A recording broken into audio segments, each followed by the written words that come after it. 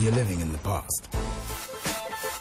Black, the future of entertainment, now.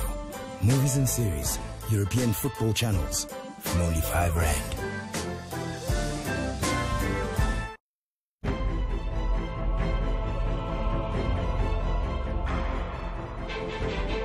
From being a junior at Bidvest Wits, he left to go to Vitória Setúbal in Portugal. Then from there was in Lens in France, came back in the year 2000 to play for Orlando Pirates, moved on to Morocco Swallows, then Ajax Cape Town, Jomo Cosmos, Maritzburg United, Tembisa Classic, and then ended a career in 2008 in Malaysia. It's Junaid Hartley. Junaid, it's good to have you in the studio with me. My man, I've just gone through that career so quickly, but I need to shine a little bit to our viewers at home. Yeah. I actually played with you, not with you because you were a much better player, but in our junior days at Wits, I got to see the kind of skill and tremendous footballer that you would be. Under 12, under 13, under 14, under 15. Oh my, the whole of the junior place used to just say, tell the people you were better than me until you joined KTV. Never ever. Junaid, you were everything. You were everything in the junior days, and we always knew you were going to be that player. Yeah, but I think to a certain degree, you can say I've underachieved, actually. Could have gone and achieved much more. But we take what we've gotten out of the game, and we just have to move forward, yeah. But what makes you say that? Why do you feel like you hadn't, you know? A lot of players in this country have never even got near France or got near playing in Portugal. You went to those countries. But what's the use? You go there and you just make up numbers. Go there and make a difference. Go there and do something, you know. What was wrong? Why didn't you make a difference? Because you had skills. I saw it with my own eyes. I think we long past the areas where we look for excuses. You know, we don't want to blame injuries at that time that forced us to go from one club to another club in Europe while still being injured on loan. And then they send you to South Africa and you have to force your way and get your own operation done here and wait for another 6 months before you can get playing again. Yeah, I think there was just a lot of stop-starts during in a critical age, at the critical age. So yeah, that contributed a lot to me becoming a little bit despondent. And also at the time, returning to South Africa where I just had a brief stint in Europe. Yeah, you were there at Lens for, 2 years, 98 to 2000, then you came back to Orlando Pirates. Then I came back. I actually went to 7 Stars, but I came back, had an operation, waited for 6 months for Rob Moore to try and get my clearance. And we struggled to get my clearance from Lens because they wanted me to return to France. I wanted to recover in South Africa. I was already fed up. I had to pay for my own operation. But you can't blame injuries, you know what I'm saying? Rob got me released for a while to play for 7 Stars on loan, did the business, got my way back into the national team. And at the end of that loan period, I was told by my agent, Gary Bloomberg, that Lens doesn't want me anymore. I was like, what? They don't want me anymore. Why? I've just worked my way back into a national team. They don't want you in France now. They don't want me anymore. And then I said, okay, if they don't, I want to go back on like the 3rd, 4th, 5th year of my contract. And I was like, no chance. You're not going? They don't want you back. Okay, they don't want me back. Let them give me my clearance. You did have a reputation though, eh? You were the bad boy of South African football. They still wouldn't release the clearance. So if you don't want me, give me my clearance, let me go and play. No problem. We'll try again. But they refused. But they refused. Already when that happened, now it was already the beginning of the end. That early? Yeah, that early. I mean, that's 2000. Your career only ended in 2008. You're completely despondent after that. Even while 7 Stars going to Pirates, I had to wait almost a whole year at Pirates while the case was at dispute resolution chambers before I could actually kick a ball again competitively. So another year. So 6 months, you work your way back into a national team and then you off for another year. I think psychologically for any player at that age, to come back is almost impossible. And you go from club to club then. It's Swallows, it's Ajax, it's Cosmos, it's Maritzburg. After that, you... Tembisa Classic. The end, like I said, after that is the beginning of the end. You then eventually get to Malaysia, where it really ends in 2008. And then you come back to South Africa. Now, that's where I really want to take the story, because you come back to South Africa in 2008, and it's over. Football is now done for you. But you've had a career. There should be some money put away. You're okay. Around Christmas time, how does it that your life goes so wrong? I had a party at my house over a weekend. With a few friends, and obviously, everybody knows now there was narcotics at the party. And when I could realize and open my eyes again, it was like 8, 9 years later. Before that day, you'd never touched drugs? Honestly, I did take it social. I took ecstasy on a social level during those breaks, waiting for a clearance, like just around after I joined. But you controlled for it. Pirates, then. You controlled it. Yes, it became and then an when addiction. Your career ended, it became the reverse. It became an addiction after I got back from Malaysia. How bad did it get? Like I've said this before, when you lose your vanity, sanity, and you have completely out of touch with reality. You lose... Out of it. I remember, Junaid, I mean, I saw you the one day. You wouldn't have seen me, but I saw you the one day in Florida. It was pouring with rain. Pouring. I've never seen rain like that. And you were walking in the street, like absent. It wasn't you. You know? Well, I'm still waiting for myself to be present. That is just that's just part of the side effects of the talking abuse. To yourself, walking down the street. It was that bad for you, Junaid? Besides talking to yourself and walking on the street, at least you're walking still. There were days where you couldn't even walk, where you'd find yourself on the street. I lived on the street for a while. Days my father practiced tough love and wouldn't open up the door for me, and so it's been a rough road, but with God's grace my family's pulled together and he helped me try to pull myself towards myself. And hopefully from here onwards it could get better. You're celebrating a milestone, right? It's a year now. Giving up drugs is no celebration. It shouldn't happen in the first place. So don't look at it as something to be proud of. It must never happen. Your parents tell you that, your teachers tell you the dangers. You go to madrasa, you go to Sunday school, they let you know. Every day, constantly, they remind you, it's everywhere, that these are the dangers and these are the side effects of this. So why didn't you listen? You tend to think you are bigger than everybody else when you are in a place of contentment. When I got back from Malaysia, there was no need for me to indulge in anything that was wrong because I was psychologically in a good space. I was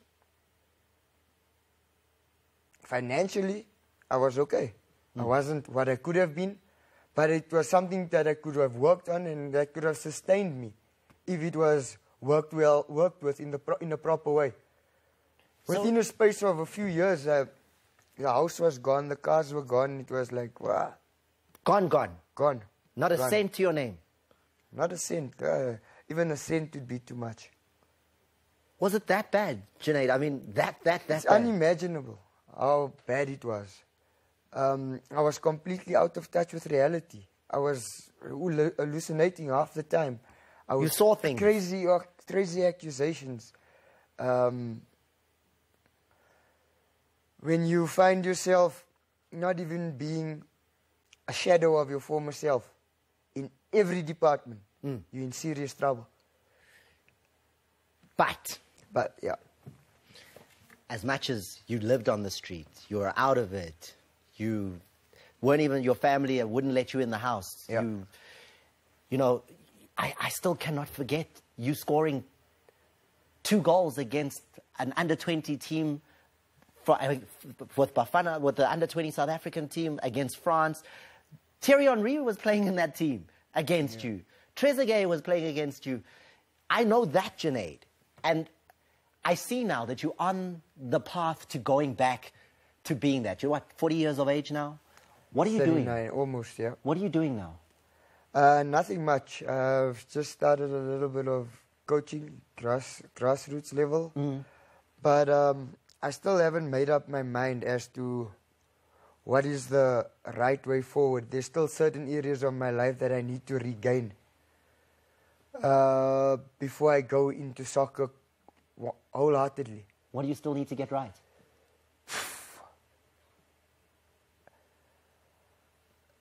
Firstly, I think I need to get the confidence back. I need to get the charisma back, because with football comes a lot of charisma that makes you have a feeling for the game. You had attitude, man. So it's got nothing to do with it. So once you it. get that feeling of the game back again, you can then do the job properly. But so far, so good. Not too bad. Could be better, but yeah, could have been worse as well.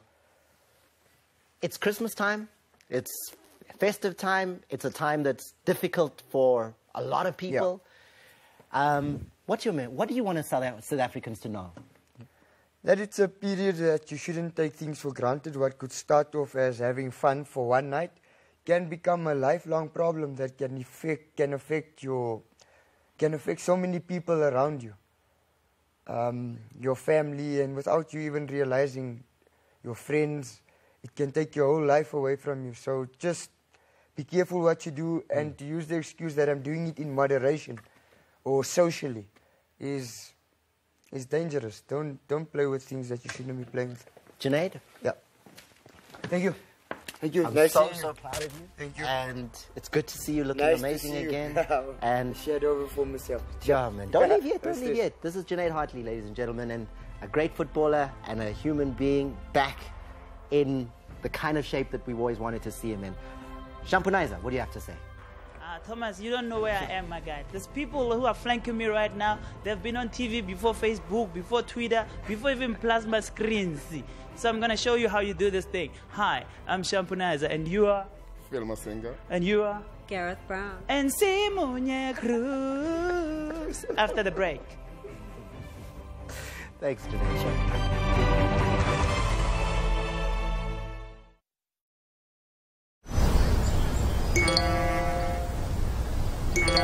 Are you sure about that? Yeah, but make it a castle-free.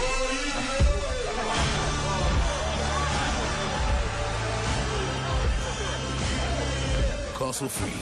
0% alcohol. 100% Castle. Taken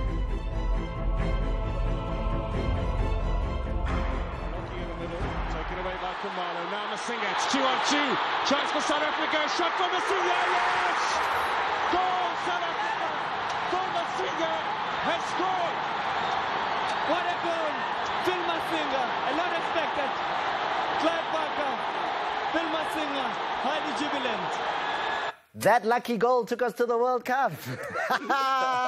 1998, Phil Masinga. No, you know what? Let's tell the truth about that goal. Yeah? Phil, that ball bounced just a little bit. Né? It became a volley. Let's tell the truth. You know, Mark Fish always says it's a miskick. Yeah? Mark Fish always says it's a miskick. Just to allow it. No, but kumele khona ukuthi jump kancane.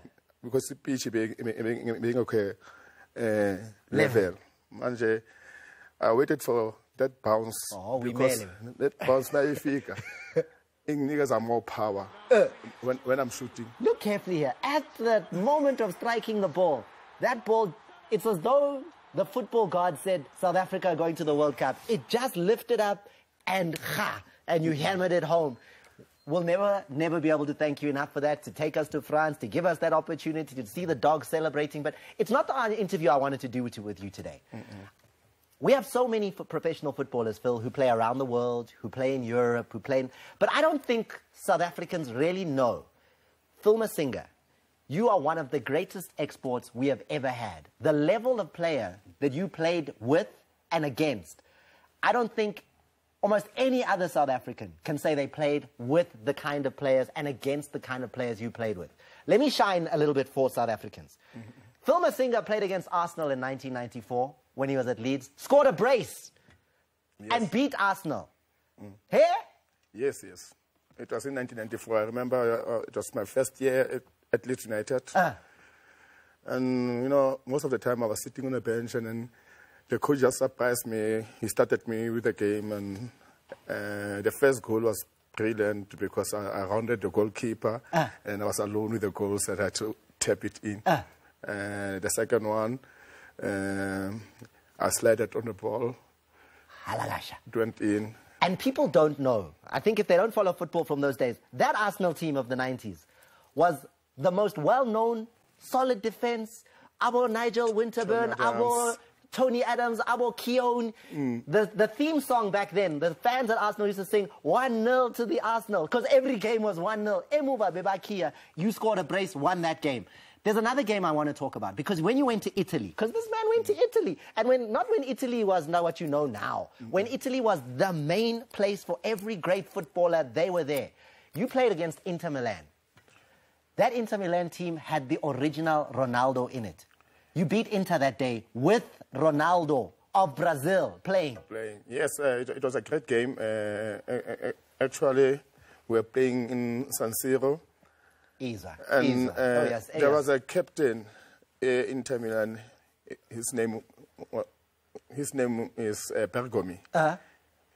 He once been an Italian captain as well. For the national team, yeah. Yeah, then you had Bergomi, you had Zanetti, you had all these top-class players. Recoba, who was coming from Uruguay. And on that day, Barry was far better than Inter. I mean, you made the score 2-0. We had Zambrotta, but Zambrotta won the World Cup with Italy, and then he was part of my team. We had a small boy then. His name is Cassano. He was still sitting on the bench, but he became one of the top players in Italy. I'm going to continue shining with you here, because South Africans need to know. Now, you've mentioned a couple of them from Inter Milan who you played against that day. You also played against Zinedine Zidane when he was at Juventus, Alessandro Del Piero at Juventus, Inzaghi, Didier Deschamps. If I go to Roma, you played against Francesco Totti. When you played against AC Milan, this was games every week. Every week you were playing against Paolo Maldini, Gattuso, Serginho, Oliver Bierhoff, Andrei Shevchenko. This was your life every week with the best players I have ever seen in my life. It was really exciting. I mean, to play against those kind of players, I mean, you always want to do your best, and you know that you're competing with the best in the world.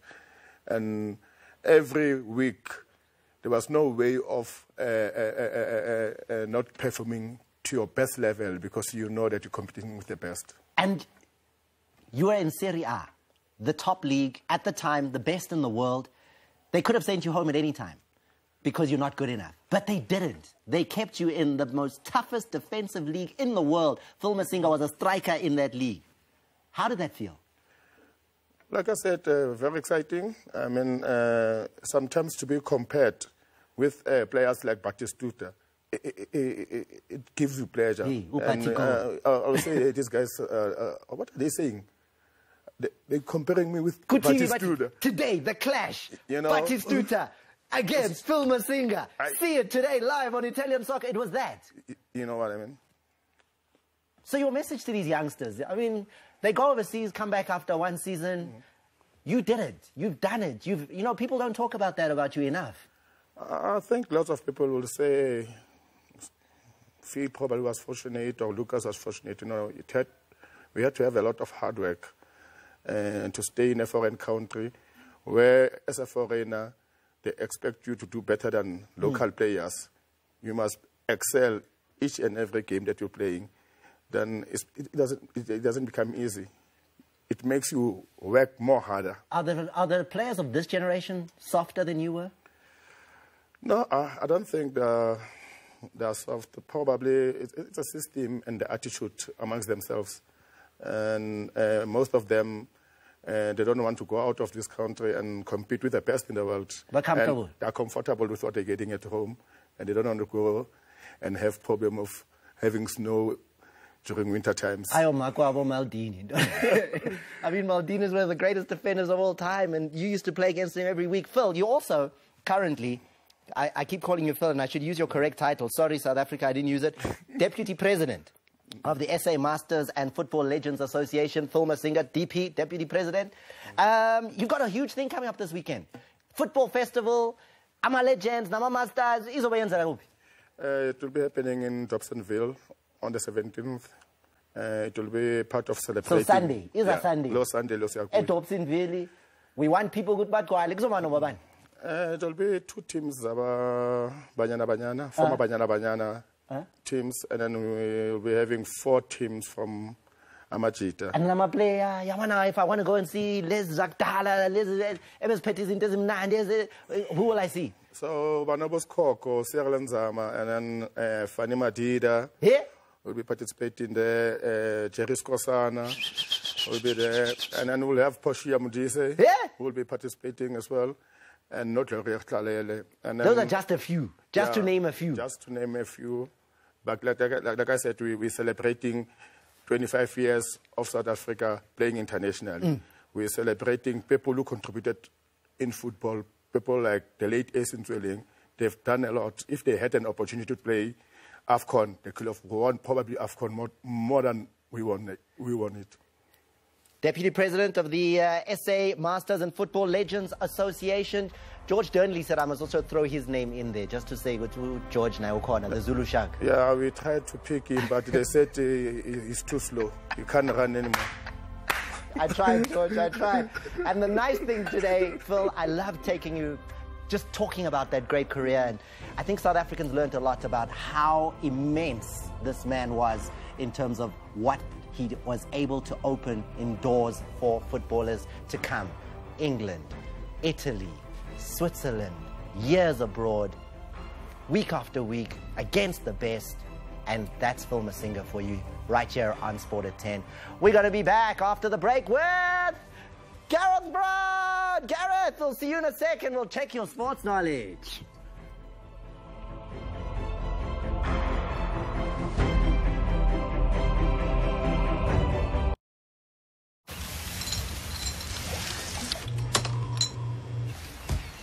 Bayiqhawule impilo yakho waqale manje ama-ARV wathatha ngesikhathi esodwa nsuku zonke.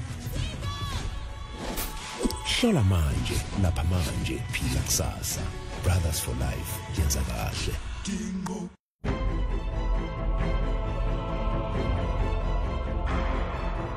Ladies and gentlemen, let's welcome the girls in the evening wave.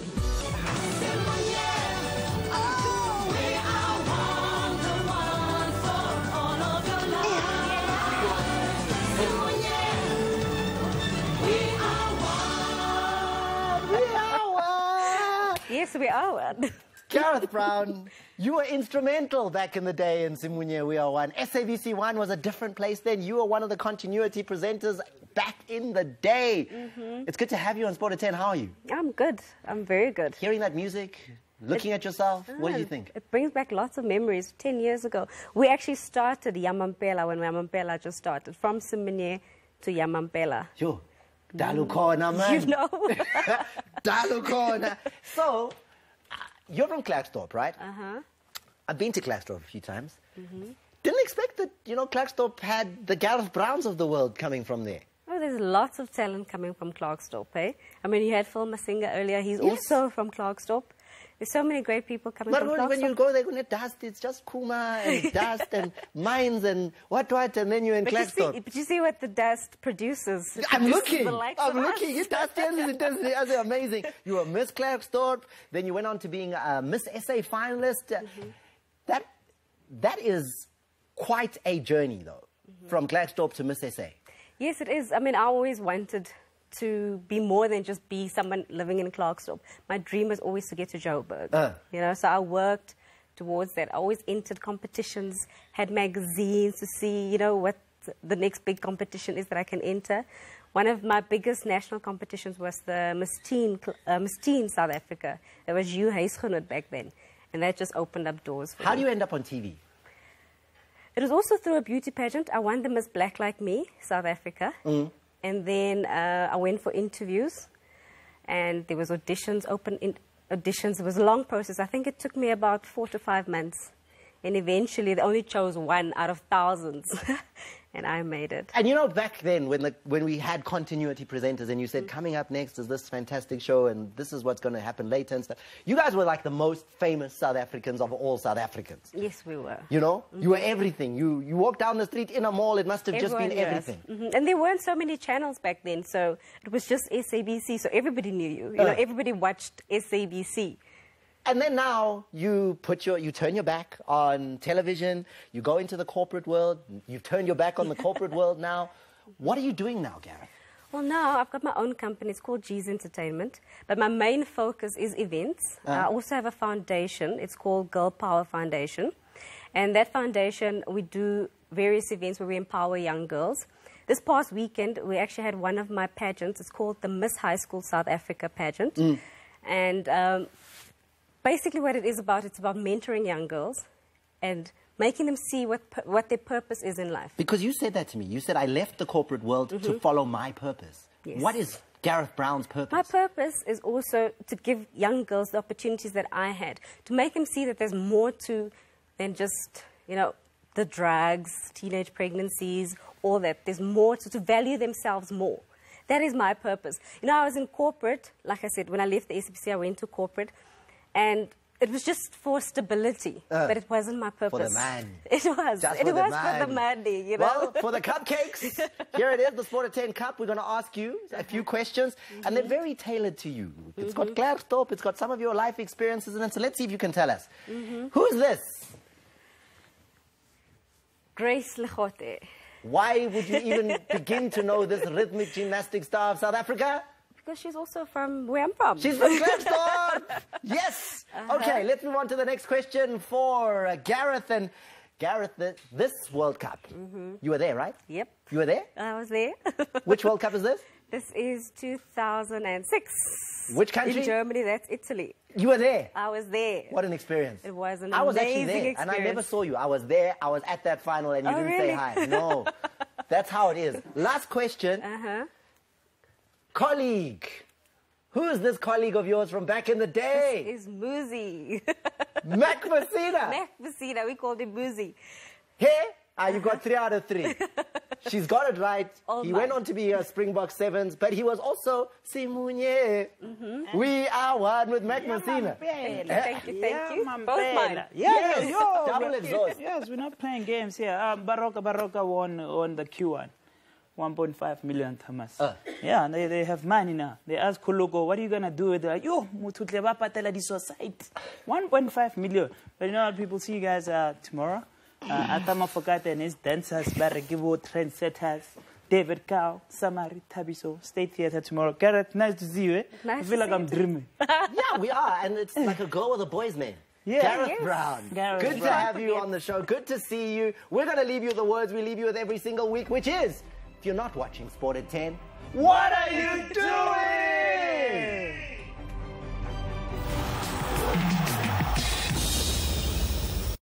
Kule veki pheleyo besise KZN at Durban efondini siphethe ezinye igroup ezintswembu yakhumbula bri Mtswembu.